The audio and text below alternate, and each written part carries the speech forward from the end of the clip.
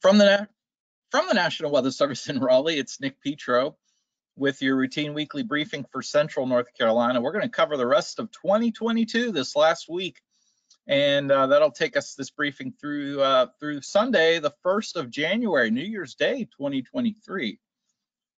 And man, was it cold this morning? Let me tell you, I had quite a bit of ice on my window this morning. And somewhere here, where is it here? Wrong one. Hang on, bear with me here for just a second. I have a map I wanted to show. Oh, here it is, right here. All right. So this is a map of low temperatures this morning, and obviously, you know, we're still in the midst of this brutally cold air mass that originated, gosh, up near the North Pole. I mean, if you could track it back, and where it came from is just brutally cold. And obviously, we've heard about all the impacts across the rest of the country and the heavy snows up in the Buffalo area, and unfortunately, the numerous fatalities and up in those areas. So this has definitely been one heck of a week of winter weather here, albeit a dry week, but brutally cold. You may have recall, you know, I've done many winter outlooks for a variety of EM groups and civic groups, and I may have even mentioned it here on this briefing, but you know, I mentioned that we would expect, you know, 8 weeks of warm weather above normal and 4 weeks of below normal or winter type weather. So and I said, well, remember last winter it was all in the month of January. You know, December was warm and dry, February was warm and dry, and then, you know, it seemed like we had winter in January. Well, this year looks like it's going to be a little different. Looks like we're going to get that winter a little bit at a time, rather than just confined into one, you know, month or so. And it looks like this was the first of one of those episodes. All right, so anyway, pretty cold, you know, single digits out in the central and western Piedmont, teens elsewhere across the triad. So anyway, that's what we dealt with this morning. Oh gosh, let's see, what else do I want to share here? This is current temperatures, current readings. You can see still plenty of sunshine. And let me zoom out here, and what we've got here is this is the next of the series of dips in the jet streams or troughs. There's a little bit of precip here with that snow, and the question is, you know, when this trough, whose axis is probably somewhere along this line right here, when this trough moves east, are we going to get into any of this snow flurry type activity overnight tonight? And the answer to that is probably, if you see a snow flurry, don't be surprised, but count yourself lucky, because the air over central North Carolina is incredibly dry. It is so dry that when this precip moves over the mountains, well, number one, it's going to go downslope, which is a drying effect anyway. But even if it didn't downslope, the air over us right now is so dry that most of this would just simply, you know, evaporate before hitting the ground. But again, don't be surprised if you see a flake or two of snow in the air. That'll be mostly tonight, right, Jimmy? The snow flurries? Yeah. Okay. By what time? What time will be over? By this time tomorrow? Oh yeah, like the window of time is from roughly 10 p.m. tonight till. Okay, so about 10 p.m. tonight to 4 a.m. So actually, most of us will be sleeping through, including me. So I'm not working on the tonight part of the forecast, by the way. I'm working on the extended. So I just asked Jimmy here on the other side of the room. He said 10 p.m. to 4 a.m. tonight. Don't be surprised if there's a flurry or two in the air, but again, not a big deal. But anyway, you could see we're climbing up through the lower 30s at about 8 degrees on top of this for our high temperatures today. and that's where we'll be for highs. So clearly warmer than what we've seen. And here is this weather system on the upper left that I mentioned, and that will that'll move across, and then basically high pressure will build back in for Wednesday. High pressure will linger over for Thursday. Our next chance for weather will come over the weekend with the cold front, and you know, it'll just be rain. There's not, it's going to be warm by then. In fact, when this high moves offshore, you see on the upper right panel, when this high moves offshore, and as this next pressure system over the Rockies moves into the plains, we're going to see a real deep southerly flow. So again, flow around high pressure is clockwise, and then flow around low pressure is counterclockwise. And the flow in between these two systems is southwest to northeast. So we'll really, really warm up here thanks to southerly flow developing. In fact, that gradual warm up is already underway. It's already beginning today as we get up into the low 40s. But by the time we get to Thursday, we're going to be above normal, and that above normal is going to last through at least the weekend period. And then, of course, as I mentioned, the next chance for rain will be with the cold front. But that cold front coming through over the weekend is not going to be a big weather maker. We'll get a little bit of rain out of that, and it's not going to be a massive temperature change either. It's not like we're going to drop right back into the cold that we've had.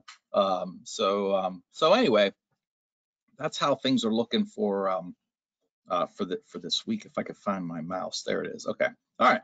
So how much rain? Dry today, dry Tuesday, dry Wednesday, dry Thursday, mainly dry on Friday. But if these panels went out to Saturday, you would see some rain, some like light shades of green over us Saturday. So at least through Friday, we're dry. And then, hopefully maybe we could put some, again, maybe a little bit of a dent into the drought east of I-95 with that rain this weekend, but we'll see. No risk for flash flooding, no risk for severe thunderstorms this week. And then, interestingly, the 8 to 14 day outlook, courtesy of the Climate Prediction Center. So we're talking next week, the first full week of January. The odds still favor above normal temperatures and perhaps maybe even above normal precip. So again, that would be rain if that were to happen. Real quick, if you don't mind, I'll show you a sort of temperature map here that I like to use. And what this map basically represents is air mass. Okay, so where you see blue, that means the air mass over you is, or over that area, is below normal. It's colder than it normally would be. Where it's red, that represents air mass that is warmer than average, or warmer than what it would than it typically should be. And it's these lighter shades of blue, lighter shades of orange, and the white represent close to average. So this is the current situation, basically right now. This is the current situation, and you can see we're still stuck in this below normal, colder than normal air mass. Okay, and this is the current situation. Now look at this little ball, if you will, of cold air back over the central plains. That's behind that cold front that I pointed out. Remember, I drew a little trough line here earlier, and I said, well, that's going to come through tonight, and the flurries could be a flurry or two with that. Well, what this little ball of below normal temperature is going to do is essentially, it's not going to make it colder so much as it's just going to basically mean what we have now is going to continue into tomorrow. So watch what happens. This is current, this is this evening, this is overnight tonight, this is first thing tomorrow morning, and this is this time tomorrow. And you can see that the air mass really doesn't change. I wouldn't even call it reinforced. I would just say, the real warm up is delayed.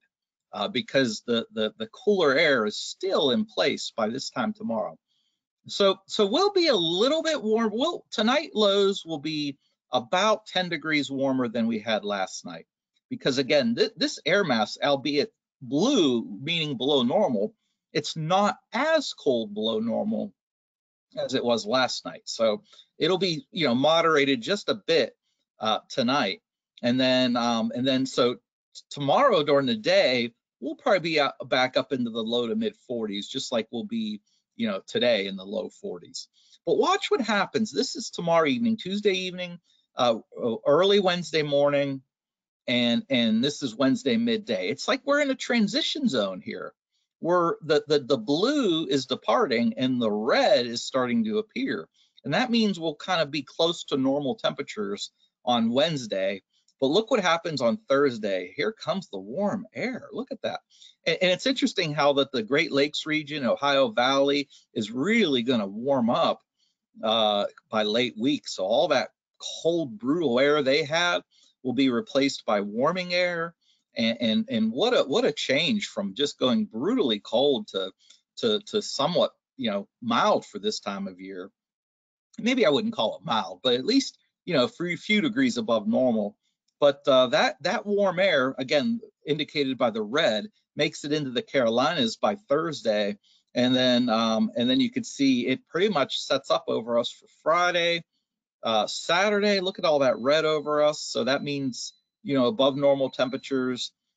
This is Sunday. Even after that little front comes through, we still remain in an air mass that's above normal. Here's early next week. So that's Monday of next week. This time next week, we're still above normal. There's Tuesday of next week, so 8 days from now, 9 days from now, 10 days from now, still above normal. We have to go all the way. Gosh, that's Saturday, not this Saturday. That's the following Saturday. We have to go all the way to, when's that next blue get in here? The next blue gets in here late Sunday, not this upcoming Sunday, but 2 Sundays from now. So if this particular model comes to pass, we're going to have, 10, maybe 14 days of temperatures above normal. So anyway, enjoy that. That takes us all the way through the 9th of January. And then as we go beyond that, then things cool back down again. Maybe that's another shot of the 4 weeks of winter that I've been talking about. All right. So there's a little,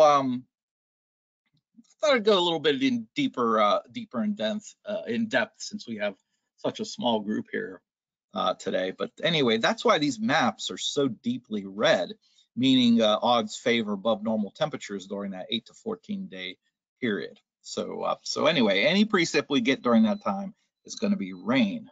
All right. So that wraps it up for this week's weekly briefing here. Gradual warm up getting underway today. Above normal temps by late week, lasting through at least the upcoming weekend. I put the word at least, but probably well into the following week. I just figured I'd take it 1 week at a time. But let's assume that that's going to be at least for the next 10 to 14 days. All right, and then the next chance for rain will be this weekend, associated with the cold front. But again, that cold front's going to be not a really cold front. It's just going to bring a shot of rain, and then we're right back into the above normal temperatures. All right, so what hazards do we have? Well, it's going to be cold the next couple nights still. We're going to have lows in the mid-20s tonight and tomorrow night. And then it won't be until Wednesday night before we finally get up around freezing, and Thursday night before we're staying above freezing for lows. So we have a few cold nights ahead of us. So when I say the warm up is getting underway, it's getting underway, but look where we're coming from. We're coming from lows in the single digits to teens. So while 26 and 25 for lows tonight and Tuesday night respectively seem cold, that's actually a warm up compared to what we've had the last couple mornings. So anyway, that wraps up the weekly briefing for Central North Carolina for this 26th of December 2022.